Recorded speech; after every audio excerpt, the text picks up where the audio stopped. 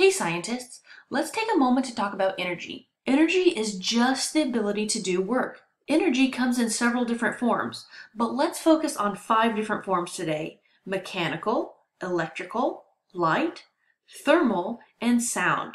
An easy way to remember these 5 forms of energy is with the acronym MELTS. Let's take a closer look at each form. Mechanical energy is the energy of motion. This is the form of energy you'll see when a hammer hits a nail, or when a wrecking ball hits a building, or if you run down the sidewalk really fast. Electrical energy is probably the one you think of most when you think of the word energy. This form of energy happens when charged particles move in a current. You use electrical energy a lot.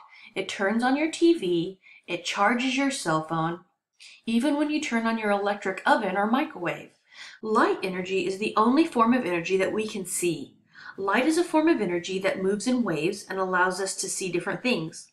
This is also the form of energy when the sun's light waves shine down on a plant or when a fireworks show lights up the night sky. Thermal energy is the energy of heat. The most basic example of thermal energy is a fire, but you can find thermal energy anywhere there's heat. Sound energy moves in waves and vibrates your eardrums and allows you to hear. You can listen to music on your earbuds, you can listen to me talk, you can hear your dog bark, or you can hear the sound of a pen tapping on a desk. Most of the time you experience more than one kind of energy occurring at one time. Let's look at our hammer. Using a hammer to hit a nail is definitely mechanical energy, but that loud ping when the hammer hits the metal is also an example of sound energy. When you turn on your TV, it takes electrical energy, but it produces light energy that you can see. Let's take a moment to pause and look at some questions.